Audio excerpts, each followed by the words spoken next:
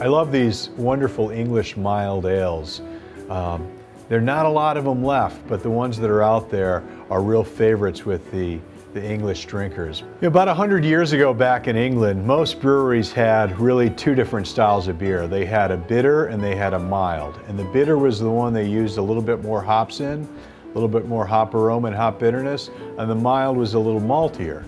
And over the years, the bitters really gained dominance and the milds really stayed very local. We started making mild ale at our brew pub back in '92 and we've been making it ever since and decided it was a great style to put into package for the winter because it's got enough richness to really match up to those wintry flavors, but it's still a good drinkable beer. When you see it, it's got kind of a reddish brownish color.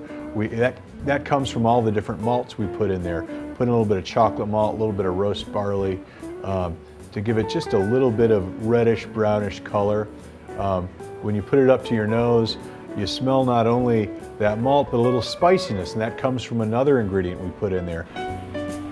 The British make their mild ale with some dark malts, give a little bit of color, a little bit more flavor and body.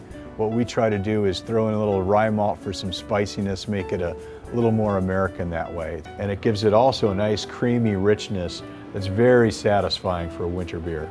Works great with a hamburger, a little bit of barbecue, some chicken wings. Takes the edge off the heat a little bit with the richness of the malt.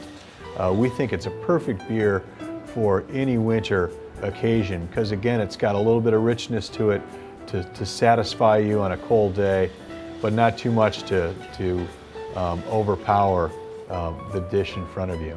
When you think of your Swiss cheeses, an Appenzeller, a Gruyere, all those things go real well with a nice rich beer like our mild winter.